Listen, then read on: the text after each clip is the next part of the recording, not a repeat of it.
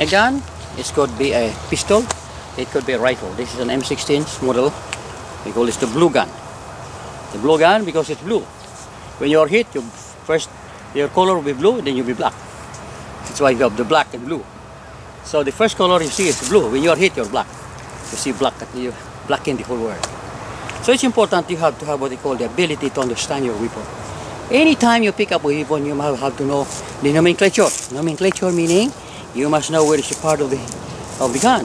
You can have the bolt, you can have the slide, whatever the trigger is, and you must understand that. So when you are going to upgrade yourself in terms of warfare, not the martial art concept, is to have a development of your skill in the shooting, the way how you take your rifle into the shooting position, how you be able to bring it on lower position and be able to use it for close quarter techniques.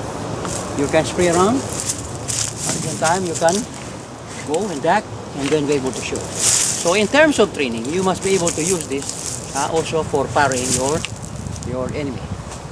Because there are times, as a matter of fact today, I think there is no more use of the bayonet knife. And bayonet training is nothing more emphasized than military. But as a military man, don't forget that during the time when your gun jumps and the enemy is close to you, without the bayonet, you'll be in trouble. Because 3 guys will come to you at the same time and attack you. So you want use of your bayonet. And if you don't have a knife, you have no secondary weapon. So it's important that the rifle, as a means of survival, must be understood by somebody who has the ability to understand how to survive in these later days. There is no more martial arts in the process. The martial art is just a matter of sports. Martial arts is just a matter of knowing a very limited situation. But as a warfare man, you must be fully equipped. You can understand what's a kick, you understand what's a punch. You can understand body grappling. So in our case, we see to it that nobody must touch you. He must not touch you by all means. He must not get closer to you by all means, because that is where the danger is. We don't allow our enemy to be close to us. That's why we are fully equipped with weapons. We have the gun, we have the knife. We can have 3, 4 knives. We can have 5 knives in our body, because if you miss one knife, you can pull the other knife. And if you have 3 or 4 guys, you can take care of the other guys. So it's important.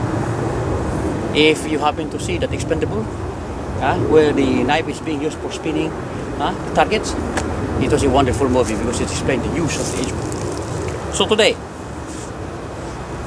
I recommend and highly recommend that anybody in Piggy Tertia, he must be fully equipped. This is where the trial of a man is. If he must have that kind of mentality to equip himself with all the kinds of weapons, be able to train with all kinds of weapons, then he's a man of warfare. He's a man of war. But if he is not, he's afraid of the gun, he's afraid of the knife, then he's a man, half man only. He's not a man.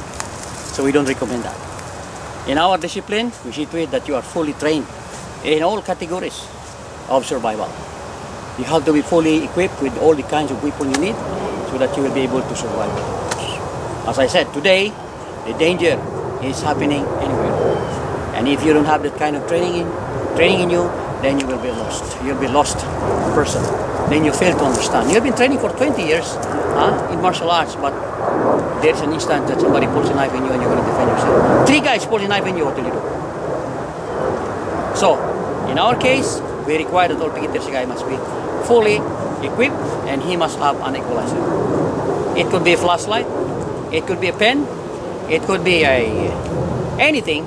May not be an edge weapon, it could be an impact weapon which is ungraded. He can still defend himself.